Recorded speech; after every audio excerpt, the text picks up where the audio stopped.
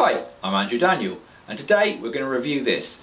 This is a new Ricoh Theta Z or Z1 360 degree camera, and we're going to review it using Matterport's 3D virtual tour software. Okay, firstly a little bit about the camera. As you can see, it's really compact and really easy to carry, but it is quite heavy. It's really well built and definitely does look a good bit of kit. Compared basically to Matterport's Pro 2 camera, which is sort of this size and 2,800, 3,000 pounds, we picked this one up for 850 pounds. So if you're looking to get into the world of virtual 3D tours for properties, real estates, holiday homes, this really is a good camera to do it with. It has two lenses, it has a 1-inch sensor and produces 23 megapixels roughly, so not as much image as the Matterport Pro cameras, but definitely good enough for normal residential properties. Okay, it's really simple to use. It has a shutter button on the front, that's it, photograph taken, and it has 4 buttons down the side. We have an on-off button, we have a Wi-Fi and Bluetooth connectivity button, we have a mode button to change from photos to video, and lastly we have a function button. This camera is really good. You can actually get in and change the functions. You can change the f-stops from f.6 down to 2.1 and a lot of other settings you can change. But for Matterport we're just literally going to leave it in the automatic mode for now. As I mentioned before, you do have 2 lenses. You will need to be very careful when you put it down because you don't want to be scratching one of those lenses, and I would definitely recommend that you pick up a lens cover or a case to put this in. We'll put a description in the box below, the one we've got, and we'll also put a description and a link into where you can pick this camera up from. Another great feature is it does have a LED display on the front, which is very useful. It just displays whether it's connected to a camera, how many shots you've got left, and the battery life.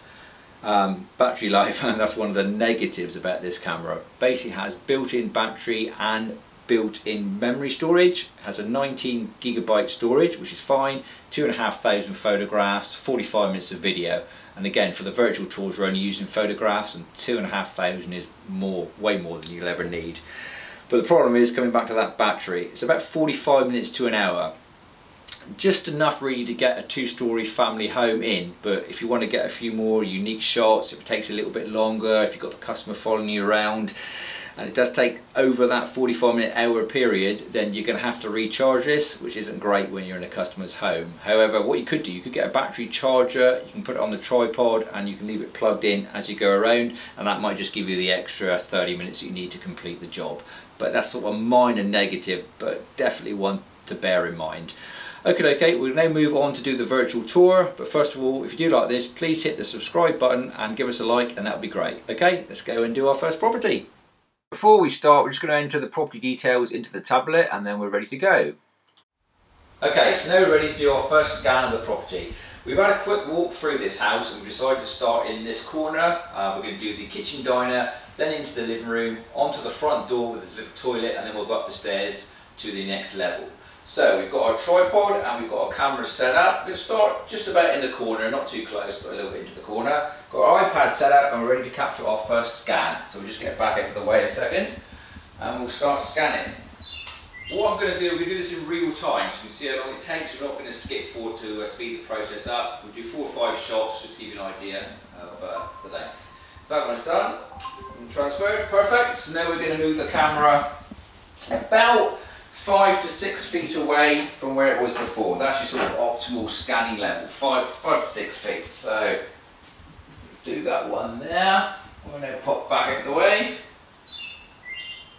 Okay, so that's scanning now the second one. Okay, good, that's done, and that's now transferred. So this will be our third shot now from the kitchen. We'll just pop that one around there. That should give us a good view of the rest of the kitchen. So we're hiding away now. Okay, and that's scanning. The beauty of this as well is it's a 360 camera, so it's not like the Matterport cameras that actually spin around on the tripod and you have to wait for them to spin around. This is basically taking the picture at 360 at one time, so it's much quicker.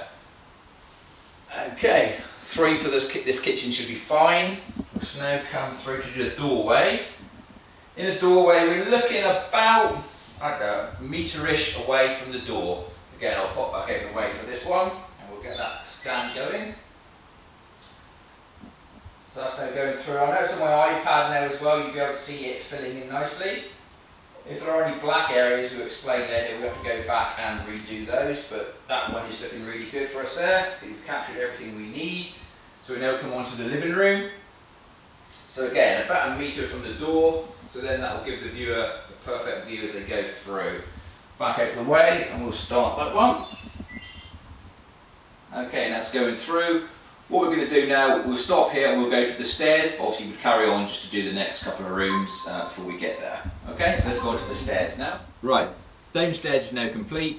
We've done the kitchen diner as you saw, and obviously you would carry on yourself and do the living room, do the same thing, just position the camera 5 feet away through the remaining space. So now we're coming to the stairs to go up to the next level.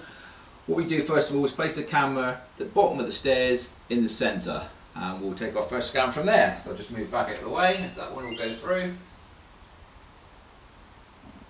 And then we'll go up the stairs. What we want to do is go about 3 stairs at a time. Okay, so that one's now gone through. So what you're going to imagine is yourself walking up the stairs. So where we are here now, we'll take it up 2 or 3 stairs. Again, be very careful on the stairs because you don't want your camera falling down. So 3 stairs up. So as you'd imagine, we've got the bottom one, then we're sort of walking up and you get a sort of a good view of that. So we'll take one there a second. Okay, that's just going through. Perfect, and it's taken that one. And now we're going to go up another 3 or 4, 3 or 4, hasn't got to be exact, you can sort of judge as you're there. Okay, making that sure that's secure. Back out of the way, and we'll scan through again for that one.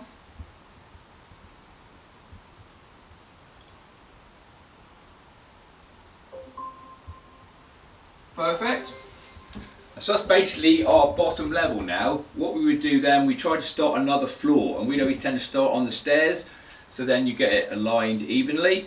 So our next scan now would be looking from the bottom floor up to the one above. So we'll probably take one around there. Again, that gives the camera, it can see down the stairs and also upstairs, so like I said before, we'll align lovely. So we'll get it out of the way and we'll get that one done.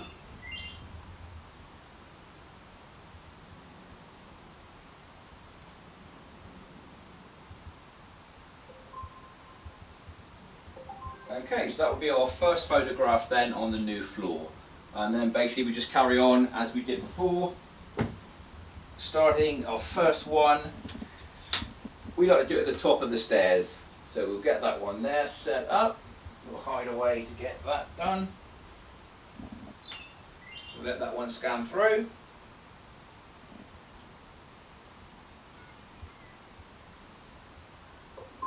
And there you go, you pretty just start off on your way again, same as before, metre from the door, and we work our way around the rest of the house. We're now going to go outside the property to get some external shots, so we need to change to 360 mode from 3D mode. If you see where the circle is on the screen, you push it there to change to this mode. Okay, so now we're in 360 degree mode. What we're going to do for an external shot, same as indoors, place the camera, go onto the app, get out of the way, push the capture, and it will take a 360 degree shot of the area, back garden, front views, whatever you like, and then we'll add that to the plan at the end. That's all our work done with the camera now. We've taken all of our scans and all our 360 degree photographs. What we need to do now is mark any mirrors or windows on the property, and also we like to use the trim tool just to go around the edge to make sure that it's nice in the doll's house effect. We then click the upload button and send that off to Matterport. So now to add the 360 degree photographs to the plan, we need to go onto the Matterport software and go into edit mode for this.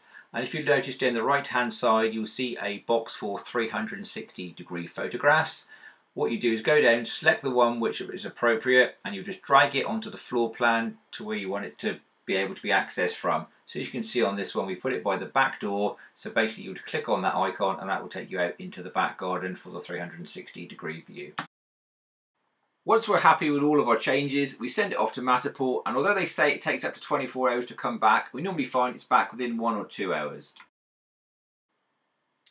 This is the final version that you will send to your customer. They'll get it via a link that they can put into their website, and or else they can send it out to their clients. It opens quite nicely with a view of the doll's house, and then we'll go into the property at a point that you can pick. What I'm doing on this one, I'm just walking through the property.